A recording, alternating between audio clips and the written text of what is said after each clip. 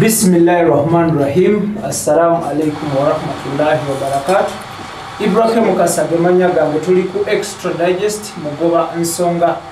Akadde kano tuli ku Roast Coffee Academy etabiriye Uganda. Tuli ku Ntebe Road nga bwenzemba nyonyola enajja nankumbi ku stera wano.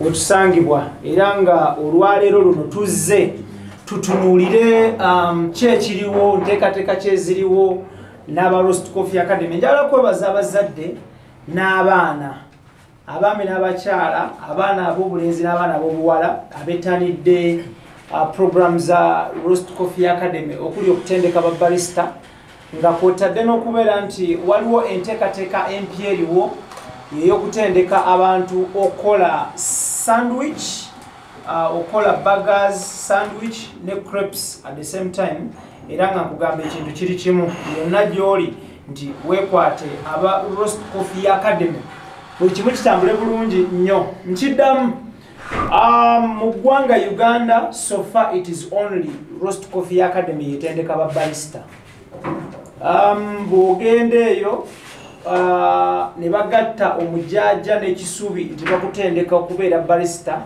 ebiddirira okwenenya kubeera kuko wekka. So kugamba ekintu kiri kimu nti weekwate Roast Coffee Academy. Program yonna olwaleero tusazeewo tujje wano ku kitebe ekikulu mu ggwanga Uganda ekya Roast Coffee Academy tutunuulire enteekateeka gye balinawo empya ne banywanyi baffe aba Directorate of Industrial Training oba giyite DIT. Era ng'olwaleero luno DIT of course etwalibwa Ministry ya Education and Sports oba ebyenjigiriza n'ebyemizannyo yetwala DIT. Tugenda kuba tutunuulira nteekateeka kyeriwo 2022 n'emyaka egiddako bateeseteese batya. Nina Mwami Hamza nga ava mu Roast Coffee Academy etuba ne Mwami Ashraf okuva mu DIT. Nja kusooka ne Hamza abuze ku bannayuganda abatulaba abeeyanjulire abatulere ne salaamu. Assalamu alaikum wa rahmatullahi ta'ala wa barakatuh. Amanyi abampita Hamza Ishaq Sengendo Sebagala Roast Coffee Academy manager Roast Coffee Academy Uganda. Sebo tuyanzege nja kusaba Mwami Ashraf abuze ku batulaba abeeyanjulire. Naam, assalamu alaikum wa rahmatullahi wa barakatuh. Amanyi nze Ashraf Mugaya ndi mukozi wa kitongole kya Directorate of Industrial Training nga ovunaanyizibwa bwange nze assistant coordinator workers pass unit 7 nyanza ne 7 choizo okunyonyola otya Directorate of Industrial Training ekoli departments bili tuina qualification standards QS nituba ne assessment and certification department 7 nga nze ngwa mu assessment and certification department wansi wayo mulimu unit ekola ku bakozi abatalina mpapula zibogerako so nga ati kibakola kya muzinzi kibawangaza kibajjamu ekigula magala ediba. So department yeyo unit yegengwamu ya workers pass unit era ensonga lwaki nawalizibwa okunoonyako baganda baffe aba Roast Coffee Academy oluvannyuma okulaba nga bibakola birungi batweninga abantu nenjagala ntegeere ddala kiki bakola era muganda Sengendo twasinkana wano mirundi giwerako mingi era nabo ne batukyaliyako ku office zaffe ne tulabanga kirungi nnyo okubanga aba Roast Coffee Academy bakolagana bulungi nnyo ekirungo kya DIT era abantu bebakolako oba bebatraininga bafune ebbaluwa ez'obumanyi ez'obukugu ezibanjula mu labor market nga abantu abamanyi kibakola era zibayambeko n'ofuna emirimu abatalina mirimu. Yesebo. Thank you so much. Njakudde eri Hamza bitambula bitya 2022 ono mweteeseteese mutya nteekateeka kyempya eziriwo zitabaddeewo era emisomo gitambula gitya trainings abaana bazikola batya okutwaliza wamu okutwaliza wamu emirimu tegitambula bubi olw'ensonga nti twakatandika omwaka tukyali mu February gitambula bukwakku era nga mwasemba okujja ku matwale gaffe gano era kati ne mukomawo mulundi guno ogwokubiri. Packages nyingi nnyo ezeyongedde ku packages zaffe eza barista ngazi wayogeddeko okusooka eza baga snacks zonna ezo nayo package namba eyongedde ku musomo guno nga togenda kukola bukozi kubeera barista kyekyoka wabula oyongereko ne package eyo yokuba nti osobola okukola ebyokulya si byakunywa byokka kwa package ebaddewo ebadde nga tukola hot drinks cold drinks mojitos wa mojitos n'ebirala ebigwa mu category eyo naye nga byakunywa okusinga ebyokya n'ebinyogoga naye katwongeddeko n'ebyokulya ebyo nga byobisiza wammanga era bajja babiraba abalabi baffe n'ebintu bingi nnyo ebyeyongedde ku akademi yaffe eno kiba kirungi nnyo omuzadde oba omwana ne yeetuukira ku akademi wano wenyini najja nankumbi n'abiraba kubanga era kyemmanyi bikyeyongera Okay, tutunulire trainings ziri between what period and what period? Mulina shifts chi na chi. Kati trainings tulinawo kye bayita intermediate course oba giyite half course. Tulinawo kye bayita diversity course oba kiyite full course. Kati full course eyo tugisomesa omwezi gumu. Eba ya 1 month kubanga omuntu obanguka muba barista. Then intermediate course oba giyite half course eba ya 15 days to 20 days. Then program yokusoma tulinawo evening lessons ne morning lessons. Zitandika ssaawa 2 ez'okumakya paka ssaawa 7 ez'amalya g'ebyemisana. Then tutandika the evening shift okuva ku ssaawa 8 paka ssaawa 11:30 ez'olweggulo. Tusoma 6 days a week, Monday to Saturday. Sunday wera off. Ene ekyokubiri Coffee Academy omuntu yenna ayinza okugamba nti nva wala ntuuka ntya najja nankumbi wala branch ekyali emu tulina ebisulo nti omwana aba avudde Masaka n'aba avudde Mbaale ajja ne tumuwa ekisulo wano era ku bisale ebitono yajja buzina byakwebika byonna bina mifaliso byonna weebiri wano Cross Coffee Academy. Thank you so much. Njagala omulundi alaba tuli ku extra digest mugoba nsonga tulina Roast Coffee Academy etabiri ye Uganda enajja nankumbi ku Stera wano we tuli ku Ntebe Road. Of course main branch esangibwa mu United Arab Emirates, that is Abu Dhabi ku Alwada Mola Airport Road. Ujjo kubanga obasanga bana Uganda abali mu United Arab Emirates, Dubai, Sharjah, Abu Dhabi, Ras Al Khaimah n'ebitundu ebiriraanye mbakubira omulanga nti kyonna ky'oba okola ng'osobola okufisaawo essaawa 2-3 ddukira mu Abu Dhabi ku Alwada Mall noonya Roast Coffee Academy bakutendeke course eno eya barista, bakutendeke okukola burgers, bakutendeke okukola sandwich ne crepes. Nti kino ojja kukyongera ku ebyo by'okola omwo nti contract yo ne bweba eweddeko osobola okusigala mu Dubai, mu Abu Dhabi n'ebitundu ebiriraanyeewo ng'ofunye omulimu gw'obwa barista than ate okulinnya emmotoka manya okulinnya ennyonyi okomewo e Uganda atoddemu we setting buto okuddayo, which might be a bit costly and challenging. You never know ebiyinza okuddirira. So osogera n'ogisomanga part time because osa kusoma full day. Somenga part time bw'okola ebirala bw'ogatta wano bw'ogatta wale because babarista batunzi nnyo mu nsi z'abazungu, babarista batunzi nnyo mu nsi z'abawarabu. Ne one of course e Kampala tuli mu adapting mpola and with the time kijja kuba nakyo nga kyatunzi nnyo. Okay. Njala tutunulire enkolagana n'enkwatagana. Kyekibaleese okukwatagana ne Directorate of Industrial Training oba DIT ekiruubirirwa kiriki? Nja kutandikira ne wamukulu Ashraf. What is the main reason as to why you people are coming together to have something? Nianza nnyo muganda wange Ibrahim Mukasa ya submission ejokoze. Okusookera ddala njagadde abantu bategeere DIT kyeki. DIT ye body mu ggwanga muno yonna tetulina sister body ffe abavunaanyizibwa ku okwasesinga okusettinga standards n'okuwa accreditation ku bantu bonna abayinyigidde mu mirimu egy'okukwatako hands on ffe kitumanyi nga vocational and technical education. Mirimu gyonna gy'oli olowoozezaako tusimbulize mu basenviri, abamasanyalaze, ba plumbers, abazimbi, abasera enviri, bababa.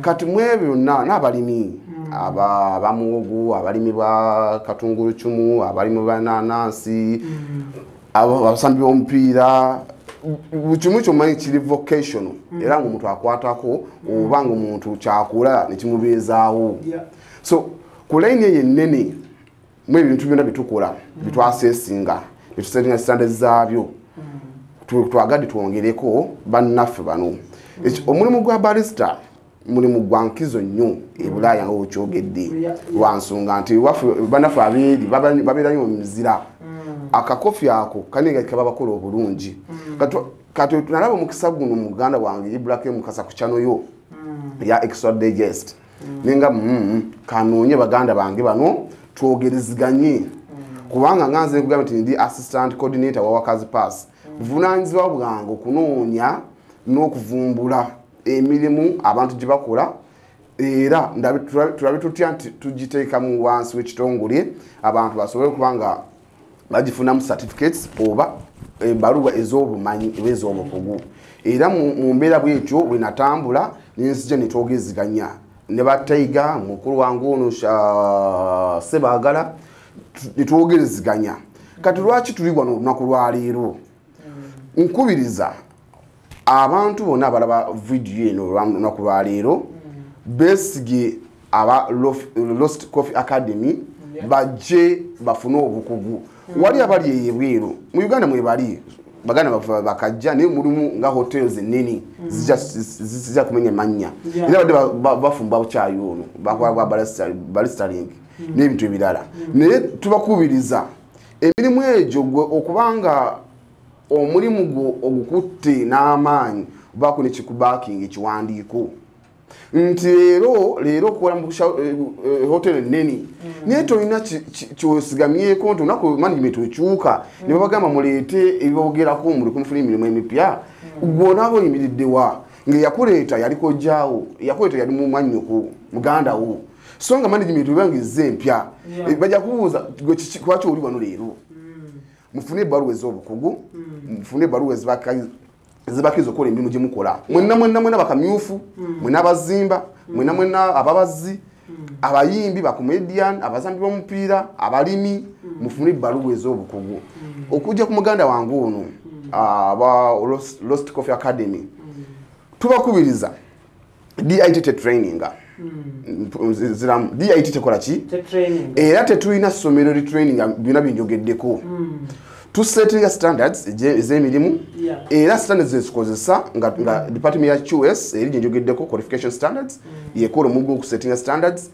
assessment and certification department nekwata standards ezo netegeka assessment netukozesa standards ezo netwassessinga ki abantu kati kiri kyekimu baganda bange bana Lost Coffee Academy tujja kukwata standards zitwadevelopinze batujja zitujja okwongeramu abantu bano bajje mu DIT baddemba okuyitira mu Lost Coffee Academy oba baddemba okujja bakikinoomu niwetuukira kubanga this is public information tetulina nnyo kyankizo kyetukweka oba kiwaki amategere wa Lost Coffee Academy no osooka okujja ku DIT n'otuukirira bapiala baffe oba n'otuukirira nganzo omuntu oba office gye tukolamu ya Workers Pass Unit mirimu gyonna gikolebwa mu ggwanga gyonna tugikolako baganda baffe bano twagala balwanyisa ebbula ly'emirimu n'abalange be bakola ki we bakola abali eyo abaana bamaze senior 6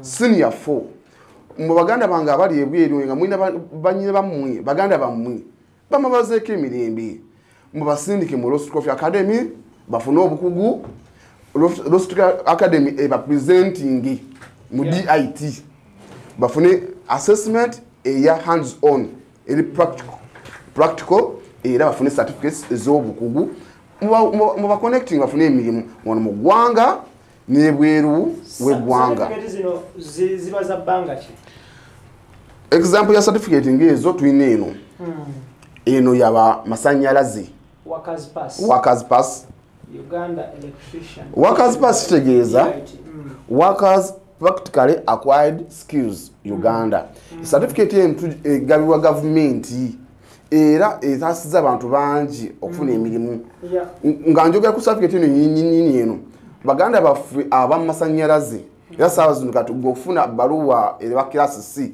eya Electricity Regulatory Authority era wetaaga kuba ni workers pass kisokerako ddala kati wena anonye emirimu occupations endala kati ngeni ya solar baganda bange abalina companies ezikola bya solar abakozi bammwe betaaga okuba ne certificate eba introducing gimuli nti kibazo okukola tebaze kuona bima bya mu bimagula edda n'emirimu emirala ba hairdresser abatunzi ba metal fabricator enaku zino tulinawo business yo kukola welding ku pipeline yaffe nowoza twafunyeyo mu Uganda yenna yagenza okwocha ebyuma ebyo bya pipeline lwaki twali mu kumanya nti omulimu gwa welding guli international recognized ffe tumanyi kimu kwocha kasitulu kameza wa kwocha bitanda naye tumanyi nti okwocha ebyuma kulimu stages tulina gas tulina soldering tulina brazing tulina TG tulina miji tulina bingi naye kati ffe tumanyi kintu kimu arc welding so nga ate tugeze tusazeewo kugenda ebuziba mu mulimu tusofuna mu kisingo kuba ekirungi nkubiriza abana Uganda nkubiriza baganda bange abali ebunayira batata baffe bamama baffe abaana tebabatuulirira waka gino emirimu gy'emikono Ibrahim Mukasa okwata kamera eno kasika kasanti wasoba sawa certificate y'omwami wagikwata no oli akyeteeka mu buyetesi gwa mu mutwe yayiga okwata kamera yayiga okubalansinga lights okwata kamera nyine ebifaananyi kati omukozesa omusasula. Thank you. Extra digest mugoba nsonga kwe tuli ku Roast Coffee Academy wano. That is najana nkumbi we tuli olwayo tukoze special program about Directorate of Industrial Training ne aba Roast Coffee Academy. Basically kitongole kino ekya DIT kitongole kya government ekiri wansi wa ministry y'ebyemizannyo n'ebyenjigiriza exactly era nga beba kitwala batunuulira nnyo skills ebyemikono ate ng'olaba omulembe guno government epushinze nnyo abantu bayige skills abantu bateeke skills mu nkola era nga vocational skills oba vocational training is the way to go across the whole world. So nkugamba ekintu kiri kimu nti lwaki tukukubiriza ojje ku Roast Coffee Academy y'ensonga eyo nti emirimu gy'omutwe emirimu egy'okukwatako emirimu egirabika nti buli olukya hoteli zimerukawo restaurants zimerukawo coffee places zimerukawo coffee shops zimerukawo bino bonna ebifo byakunywa but the language differs or the terminologies differ. It can be a coffee shop, it can be a coffee bar, it can be a coffee corner, it can be anything to do with coffee. Nti barista mwambuzanga nnyo ekigambo barista abantu abamu bali tebakiwuliranga nako naye ogenda mu hoteli ne bakuwa akakopo ka chai katini nnyo bwe kati sono chai waffe bakuwa eggama nga nnene Idris eggama eyo twaginywerako ewaabwe Masaka eyo twali tugenze mu lumbe waba Idris ng'eggama nnene yabongoka n'okubongo nga bataddeko ekisubi kingi nnyo n'omujaja but ensi egenda evaayo mpolampola eyo and with time so ka coffee kano kogenda mu restaurant ne bakucharging emitwalo 3 mitwalo enanga kakopo katini nnyo bwe kati kakolebwa omuntu ng'ayitibwa barista ateekateeka ka coffee ako kaso okubanga coffee kaso okuba mu mata kaso okubanga hot drink hot coffee cold coffee terminologies ezikyuka cappuccino mojitos kati ebyokunywa ebyo omukugu abiteekateeka tosobola kufubutuka eri mu kyalo mu butuufu n'okola ka coffee ako kyobola ebiseera ebisinga okalaba ku social media olinga bamuteereddeko omutima bamuteereddeko erinnya lye bawandiseeko ebigambo buba bukugu abakola ebintu ebyo ba Roast Coffee Academy be batendeka abaana abakola ebintu ebyo jangu okuviira ddala ku myaka kasita omuntu abeera nga ategeera you are welcome ng'osobola okudifferentiatinga between omunnyo ne sukaali ngosobola okwawula amata n'amazzi osobola okwawula ekirungi n'ekibi. You are welcome. Sinti olina degree, sinti olina diploma, kuno nako okusoma kulwako nga bonakeera ku makya ng'obadde osoma eyo n'omala obusawo n'ogamba kangende enkoleyo ka certificate mu mawulire. Gy'ogenza okusoma amawulire tebajja kusoma bitabo eri gye wava, tebajja bikusaba. So jangu osoma obwa barista okuvira ddala ku myaka oba ne wagibeera myaka 12 years ng'omwana oli come and learn. Ne wabeera muntu wa myaka 4 jangu oyiga obwa barista otendeke buli kimu kitambule bulungi nnyo.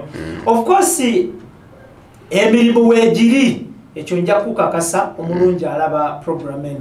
Emirimu gy'aba barista weegiri nnyo. Emirimu egitaliiwo gy'aba barista yeggwata nayiga tegiriiwo totawaana. Naye buli mukugwa emirimu weegiri. Hamza, njagala kudda gy'oli tutunuulire enteekateeka y'aba DIT yakuwa abantu certificate is verified, is recognized by the government. Someone kiba kimwongeddeko eddaala. On the other hand, initially issuing certificates mwengammwe enteekateeka ekyaliko era egenda mu maaso era etambula etya ey'okuba nti omuntu bw'amala okusoma intermediate course issuing ekipapula ekyo kimusobozesa ogenda okukola. Enteekateeka yo bweri era ekyaliwo era nga bwe zeetambula nti era omuntu afulumye mu intermediate course oba half course era afuna certificate eyo ekyo kyasomye ekya half course. Tosobola kusoma half course n'ofuna ya advanced. Era olaba okumanya weeri era ekyagenda mu maaso ne woba ofulumidde mu DIT nga bakozeko assessment era ng'osomye intermediate era ogenda kufuna work pass eyo nga intermediate ofuna ndowooza togenda kufuna ate kyotasomeredde obumanyirivu oba osomeredde wekigenda okukoma tono yasoma n'akoma wadde bwati teyongerayo ku kino kitegeeza ati ajja ogenda osaba omulimu okuteeka mu namba oba mu akayivuzi ka gavumenti ya Uganda toliimu kuba nti wakuguka mu ekyo wakuguka mu kya half course oba intermediate course gye wasoma tewakuguka mu advanced ebwe ekitowe kiri ssebo. Omuntu aliyo still yali agadde okumanya ekipapula DIT kyenaagabira abantu abasomedde wano certificate 7 nkozesa Luganda ekipapula certificate, a degree or diploma, it can be a paper, but it's supporting ekyo ebifubutuka mu bwongo byoteeka into place. Ekiwandiiko is that it's a bit formal.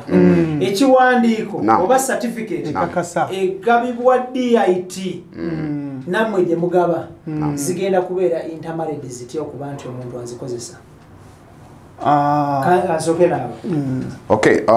Okusookera ddala njagade okutangazaamu DIT erina assessments za mirundi mingi.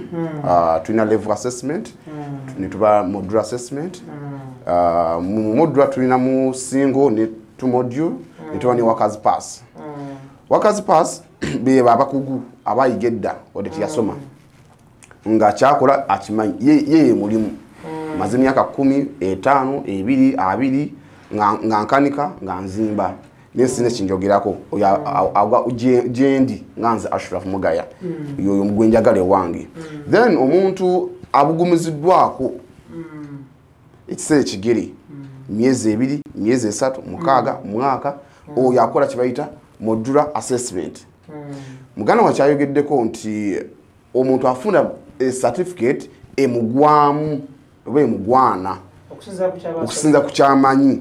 Omulimu gwonna gwa mugazi okusinza ebbanga ly'omaze ng'okola ki ogukola. Kati obanga osomyeko myezi 2 era certificate gyafuna gye bayita modular eba certificate recognized ne eyogerako kitono nnyo ku byoma ku kinene.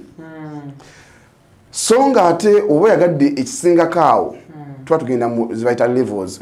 Ogenda oyambuka ng'olaba P7, senior 4, senior 6, diploma, degree, masters. So progressively omuntu agenda ayongera ku bitabo. Nero okuba nti tukubiriza abantu bafune ebbaluwa ezeba introducinga mu mirimu.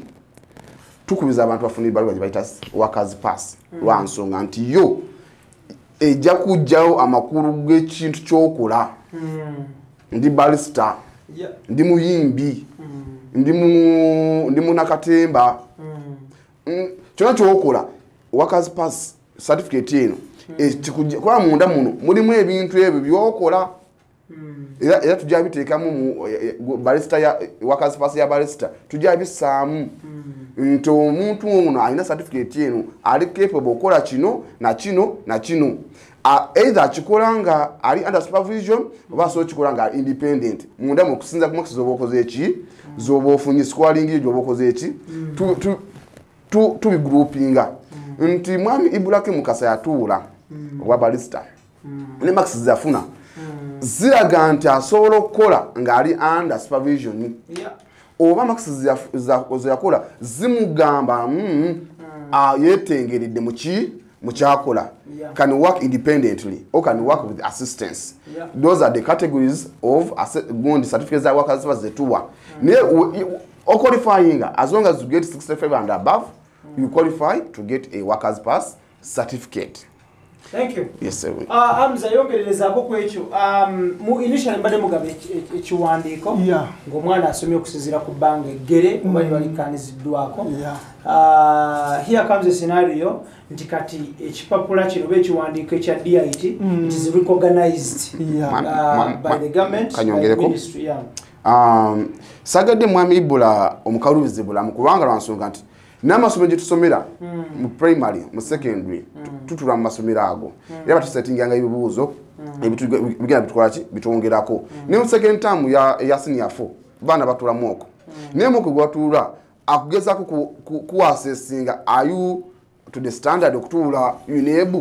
So enteekateeka ya muganda wange asobola ogisigaza kubanga abantu abatraininga n'abawa assessment ezo naye overall certificate DIT yegigaba onansonyi okugaraganya ku kitongole ky'ebigezo kiri ekirala ne fere gye twayita that's kyankizo fere twayita mu P7 senior 4 senior 6 naye gavumenti yagezaako otuusa oba okupromotinga ekintu ky'ebyemikono okutuukiza ekirubya kya 2040 vision DIT y'ensonga lwaki eri ku ground kati twagala abantu batandika okwetengerera twegomba nnyo China twegomba nnyo Japan Malaysia twali at certain point twali bebamu Malaysia ono Saudi Arabia twali tubawozeeko ne sente mubimanyi tusoma history naye lwaki kati bo batuwola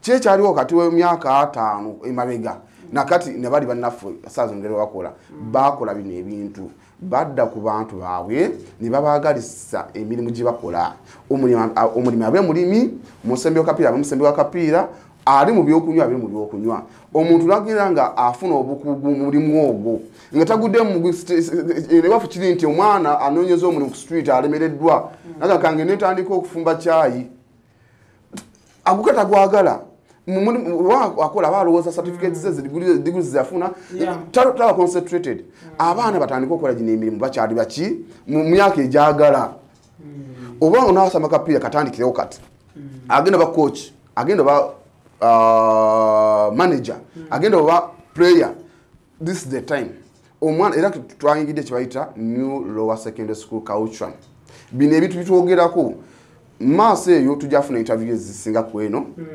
nze naawe mwami Ibra nga mwami Hamza talimu bino ebintu byogerako mbijje bulungi mbikunnyonnyole nti saazo tukyusizza enkuba omwana ave mu grassroot ng'asoma kintu oba agenda kutiri presenter tetaaga kulemererwa funa mulimu gwa lawyer alokeyo kuba eno ave mu butonga kyayagala kyekyo mwami Hamza nga tonajja tubadde tunyumyamu wano nanyumiza yatandikira eno byakijje tekimugude ku bugwi kyoba nti ayina branches e Uganda ayina branch e South Africa ayina branch e Egypt ayina branch e Abu Dhabi e Dubai e Sharjah birina lwansonga nti kyakola ki feeling irrespective yiri mujalina. Thank you. Naam. Kale tweyanzege okinyonyodde bulungi nnyo nti bajja kusigala nga bafuna certificates wano. Yes. As well as n'okufuna certificate in national ya DIT. Yes. Webale nnyo webalire ddala. Lastly nga tuwunzika ngenda kubanga mbata okweyongerayo, but before we go Hamza obako obusemba eri abazadde n'abaana abali agadde okwetanira kosi ya courses zenjawulo wano ku Roast Coffee Academy. Obubaka obwange obusembayo eri abazadde oba abaana bonna oba buli muntu yenna wandibadde omuntu weezuula ne weezudde otya omuntu ayinza nti zikati emyaka gye natuukako olwo sikyasobola kukola koosi eno koosi eno omuntu newoboledde oli mu bufumbo osobola gikola n'okolera baawo kyayi n'ofunayo ka mashini akatono oba omwami n'akaproviding ewaka amakulu nti si yagamba nno ensomesebwa bato bokka era libadde mukubizibwa omuzadde yenna bambi nga muyita yonna gyali nti okusimula omwana ng'ali awo atudde yalibadde amuta ku Roast Coffee Academy n'abeera nga asobola okusoma koosi eno ennungi ate ng'ewa emirembe mu kukola ate ng'esasula bulungi ate ng'oyedde guno omulimu gwa mu mutwe siga nti nno okomye gukola ku mulimu ewaka togenda amakulu gugubanga amakulu gukola ewaka nekola ne kuki ne ku mulimu ng'ate woyingiza ate nga sikuteekamu nnyo ogwiga ali nga gwa budde butono nga mami yakirafono wagava mu DIT wakunyonyodde nti abantu twetaaga kati ebintu eby'omuntu ebitwanguyiza obulamu omuntu agenda tula mu gundi myaka 5 asoma kintu kimu ekyo ate amalafu nga tewali mulimu ofuna ndooza kwegamba nti nalikubiriza buli muntu yenna ali eyo yettanire koosi zonna endala ne koosi eno ya barista koosi nnungi nnyo ate nga ofuluma mu bwangu n'oba satisfied okuva eri gavumenti nga Mr. Ashraf wanyonyodde naffe Roast Coffee Academy nga wosomedde n'oba ate ng'ofuna omulimu ate ogusasula obulungi. Thank you. Yes, sir. Mwami Ashraf obubaka obusembayo tuduke. Naam, niyenze mwami Ibrahim Mukasa.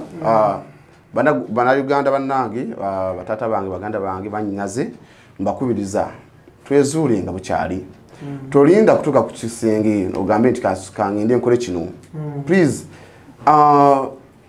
je tukolera tebatubuuza mpapula gye twava Ibrahim Mukasa nsema ibasoma latest kuma innovation gye wakola nakola ku internet okay and you are earning because of your innovativeness so nkubiza abantu mwezuule nga bukyali baganda bange abazadde temukaka baana kusoma bintu bye mwasoma maybe mu mwafu omukisa ogubitegeera mu biseera byammwe muleka abaana bakole ki bibasobola ekisembayo nga ngamba nti DIT tubadde mu myaka 5 munatusonyiwa bamu bati temutuwulira bati mutulaba n'endowooza tukize nti management bwe bagekyuse bwe kimu kikola ki kikyuse nansonga kyabamu mutuwulira kati so nga ate myaka 5 gitugenda okucelebrating very soon myaka 5 in existence ekitongole kino kyatandikibwa mukadde waffe abamu gwe batamanyi bulungi bagirako obuvi nenge yakitandika Idi Amin Dada yakitandika yana degree ya 1971 yagitandika netandika kwaba abantu abava mu sematalo yasooka abo